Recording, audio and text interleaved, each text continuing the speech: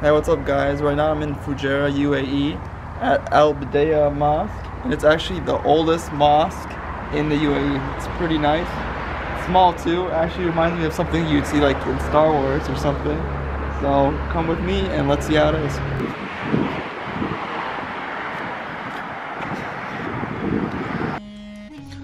Al Badiyah Mosque is the oldest mosque in the UAE. It is located in Fujarah, which is one of the 7 emirates. The exact date of the construction of this mosque is unclear, because this mosque is made from mud and stone. There is no wood, so they can't test it by radiocarbon dating. Through research, though, it was believed that this mosque was built in 1446 AD.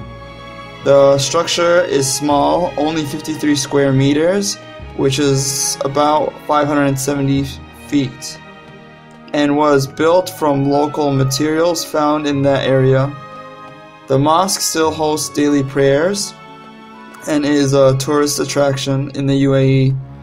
Definitely worth checking out if you ever go to Dubai and the UAE. It's a few hours from Dubai, but it's beautiful and it's right next to the seaside.